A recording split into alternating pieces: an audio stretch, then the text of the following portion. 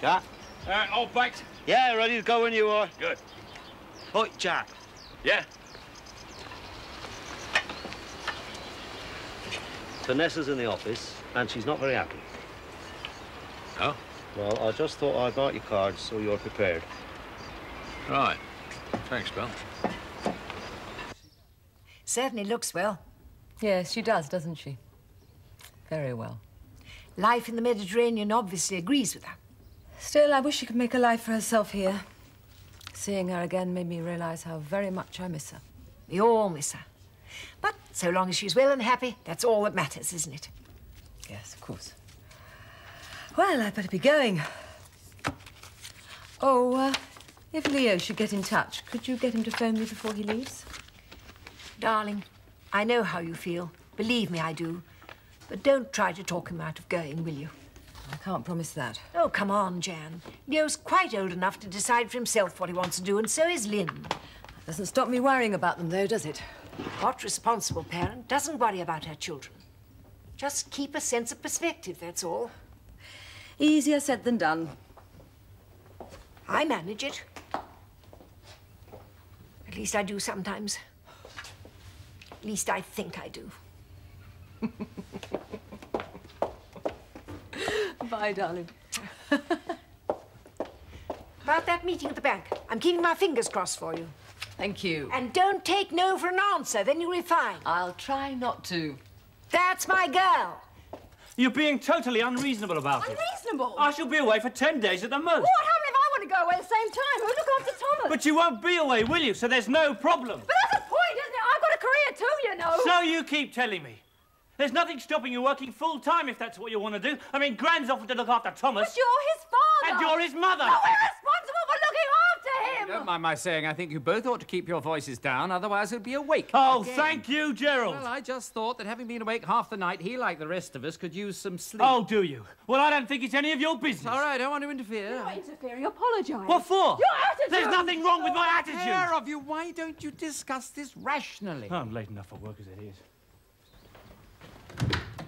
I'm sorry about that.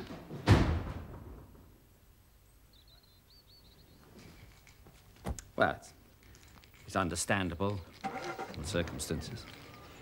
Is it? Yes, I mean, having a few sleepless nights, you're both bound to feel tired and irritable. I know if it's lack of sleep, I think we're just tired of each other. Oh, no, I wouldn't say that. Well, something's wrong.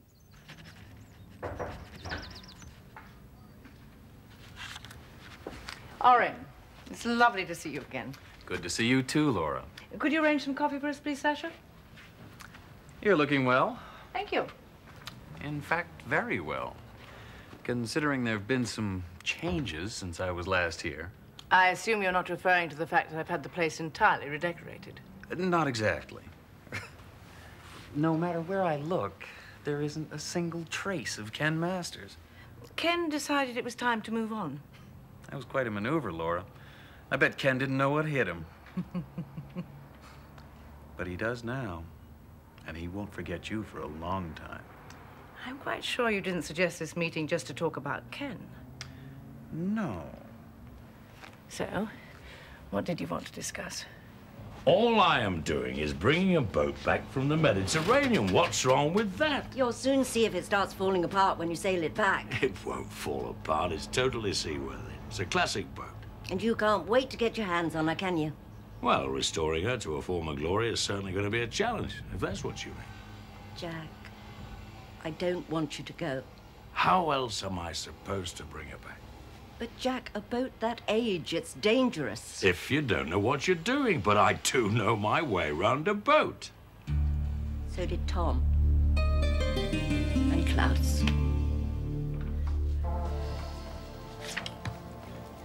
Yes. Well? Well, it's a very impressive business plan, my dear. Very impressive. How much capital were you expecting to raise? Initially, 300,000 to cover research and development costs. Mm-hmm. And then there's your marketing costs, of course. Oh, but they're minimal in comparison. Oh, I'm afraid I can't agree. No, you'd have to think in terms of a further 200,000 at least before you got the subsidiary up and going. And that's a very substantial risk for the bank, my dear. Well, there is a market out there, John. If you can find it. So unlike you to be so pessimistic. A pessimist, my dear, is merely an optimist with experience. I've seen far too many new businesses fail through over-optimism. Yes, but we're not a new business, John. We've been trading for over 5 years. And our turnover nearly trebled last year alone. Yes, in the fashion world, certainly, but launching a cosmetic subsidiary is a very different matter. So you're not interested? Now who's being pessimistic? I never said I wasn't interested. But, oh, well, to be honest with you, the only way that I can convince my board to accept your proposals is to launch this new business as a joint venture. And what exactly would that entail? Naturally, we'd have to put in our own man to oversee the operation. Oh, now, wait a minute. You would still have total control. The bank would only need a minority stake. How much of a minority would that be? Open to negotiation. Maybe as far as the bank's concerned. Look, I'm not expecting an immediate decision. You take your time, think it over, but carefully.